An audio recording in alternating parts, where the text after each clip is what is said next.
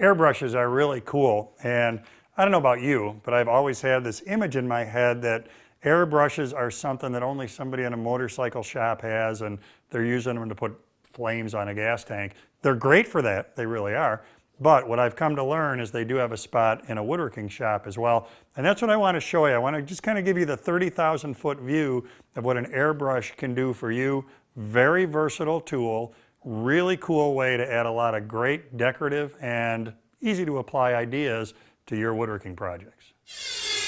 First, let's just have a look at what the deal is with an airbrush. Airbrush is really a great name because stuff that you would normally probably do with a paintbrush, you can get in here and do with the airbrush.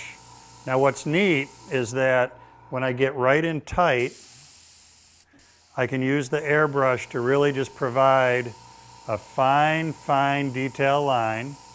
As I come out, see how the fan gets bigger?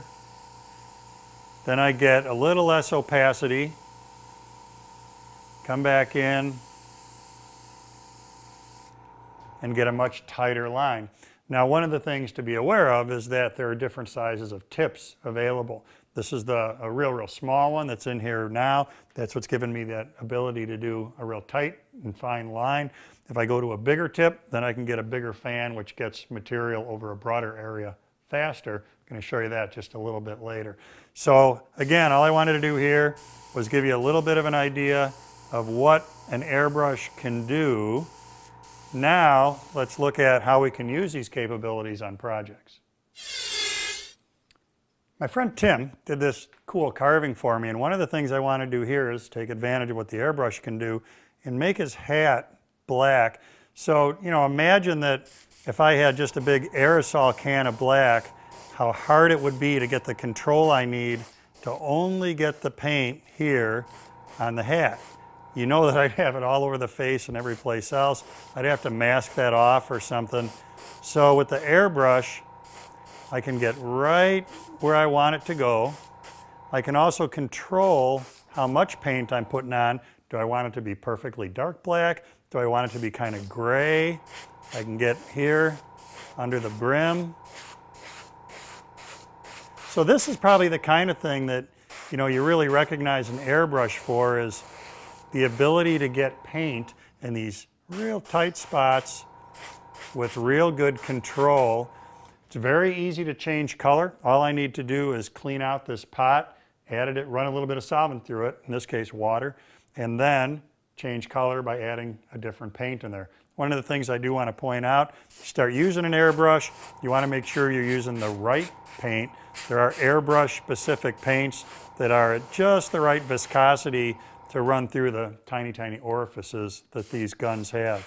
So this is a great example of detailing the hat on this carving figure and how easy the airbrush makes it. Let's look at a couple more things the gun can do. A lot of you know that I've built a few guitars, and I like building them. And one of the things I wanted to work on is a sunburst pattern on the back of a guitar, and that's what I'm working on here. This is really cool because, you know, unlike a conventional aerosol can of paint, I'm getting the control I need to bring the yellow out to the real dark red that I've already got on there. And again, if I go in close, I get a darker line. If I come back out, I get a little bit bigger fan. Now I did go to a bigger tip for this than what I had in earlier, and that's what gives me the ability to get the fan I want here. Instead of the real tight detail like when I was writing, I can put this on in a little bit bigger area. Very cool. And my sunburst is coming along really well. So again, another application here for the airbrush. Next thing I want to show you, we've looked at pigmented items like paint. Next thing I want to show you is running some clear coat through the gun and how you can use it as a finishing touch-up gun for your clear coat finishes like shellac. I've changed my vessel here for holding the finish. Before I had that cup on top like this, and obviously that's a smaller capacity. With this one I've got more capacity so I can spray more. What I'm going to do here is use this to touch up this cabinet door, which over time has got some dings in it.